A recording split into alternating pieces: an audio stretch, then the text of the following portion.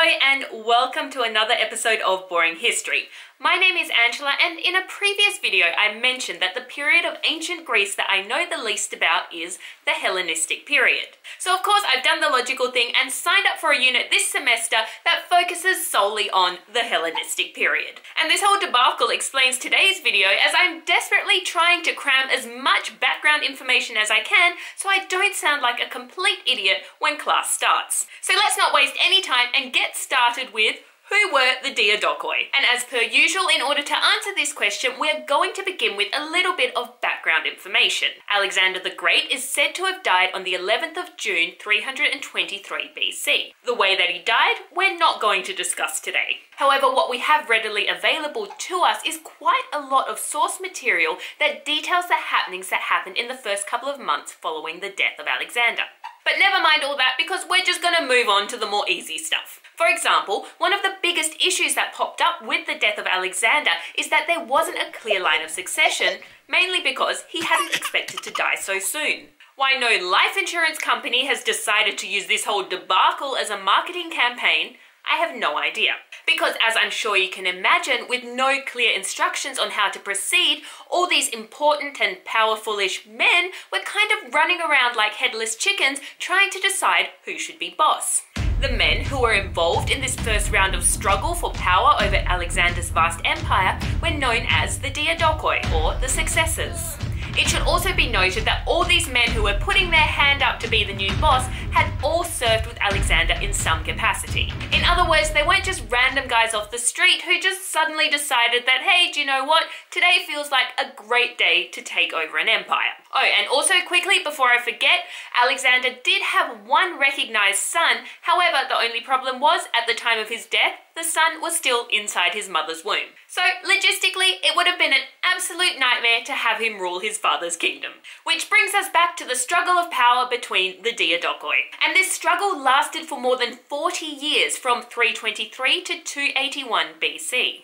And we also have to remember that Alexander's empire had been so huge that had a single man managed to come out on top and take over the entire empire, it would have been quite the feat. So instead, what kind of happens is that this struggle for power between the Diadochoi is fought across a huge expanse of territory, including across Greece, the Mediterranean Sea, Iran, Egypt, India, and so on and so on. This division of real estate and struggle for power is actually also how all the individual Hellenistic kingdoms were formed. It has also been suggested that these Diadochoi may have thought that they were well within their rights to attempt to claim all these territories for themselves. This is because of a thing known as the principle of the victor to hold his spear won land. An ideology. Actually, is it an ideology? Do you know what? It doesn't matter. Let's just go with it. An ideology influenced largely by the fact that this is how Alexander had expressed his right to conquest. In particular, when he cast his spear from his ship into Asia whilst crossing the Hellespont in 334 BC.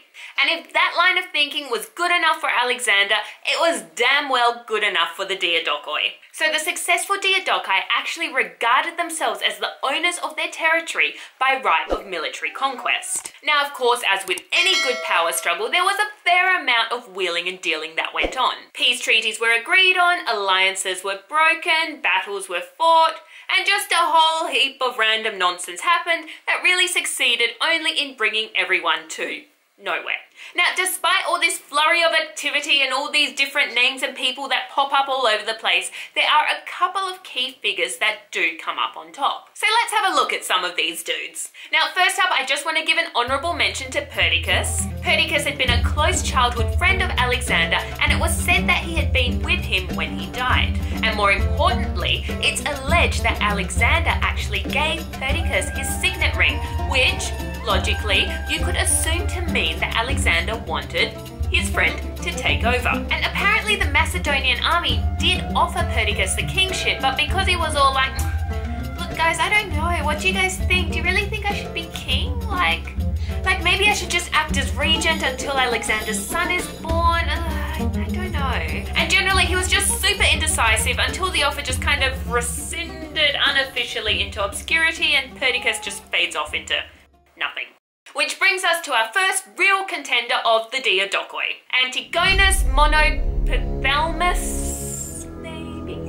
Anyway, his name means the one-eyed, because apparently he had lost an eye in battle. And you know what, despite that bout of bad luck in battle, he actually lived to the ripe old age of 81, which even by today's standards is a pretty good age to reach. There's also a bit of controversy around the social status of Antigonus's family.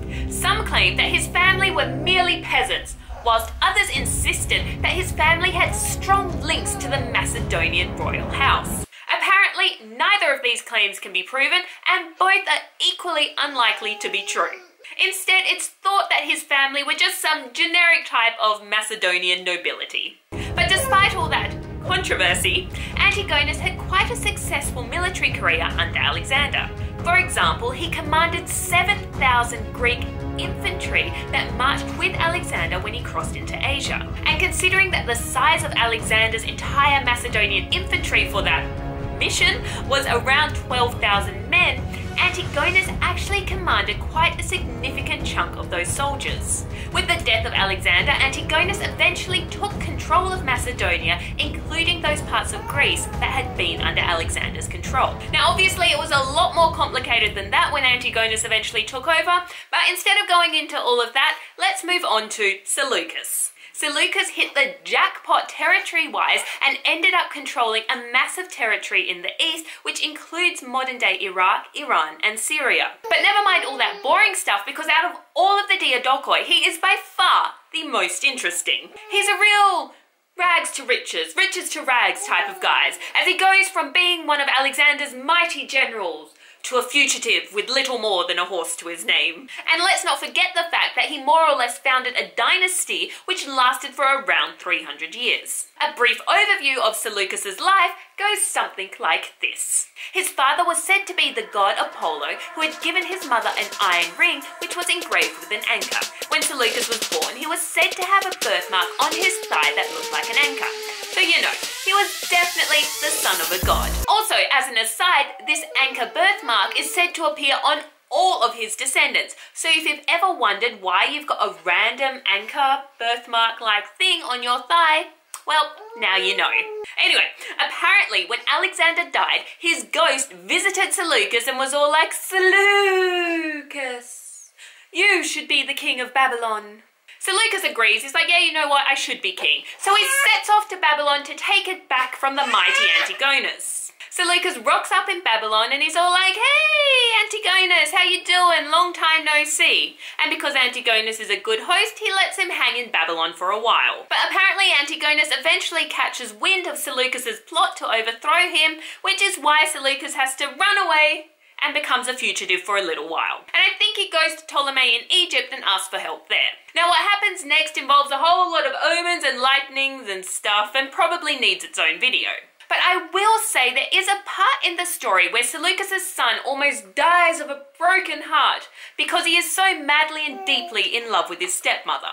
So in other words, things get weird. And I think that means it's time to move on to the last of the Diadochoi that we'll be covering today. And this guy is somebody who I think the majority of people will be familiar with, Ptolemy. Ptolemy had not only been one of Alexander's generals, but had also been one of his childhood friends. This is also the guy from which the great Egyptian dynasty, the Ptolemy dynasty, gets its name from. It was Ptolemy who buried Alexander in Memphis, and then it was also Ptolemy who was like, actually, do you know what? I changed my mind, digs up the body and transfers it over to Alexandria. Now, understandably, this removal of the body annoyed quite a few people, and it's been suggested that maybe Ptolemy did this to substantiate his own right to rule. And there are scholars who agree, and there are scholars who disagree with this reasoning. So if you're looking for an essay topic, why did Ptolemy move Alexander's body? Might be a good line of thought to go down. But anyway, after Ptolemy commandeered Alexander's body, he held funeral games and made sacrifices in honor of the dead king. And you know, I was gonna make some sarcastic remark about how this makes all the grave robbing okay, but apparently by taking the body and then honoring it, quite a few soldiers then decided to join Ptolemy's cause. So maybe it did make it all okay. Ancient people are strange. Now obviously today we've just had a look at a few of the key players in the Battle of the Diadochi. A brief overview. A crash course on how to survive my first class. Help! If you know any cool stories like the ones surrounding Seleucus, please feel free to share them in the comments down below, because all this struggle for power nonsense can get a bit tedious if there aren't any random events or facts or happenings thrown into the middle of it. Thank you so much for joining me today and helping me prepare for my first class. Like I said, anything you would like to share, feel free to put it in the comments down below, and please consider subscribing because I'm going to need your help as I move forward and share even more boring history in the future.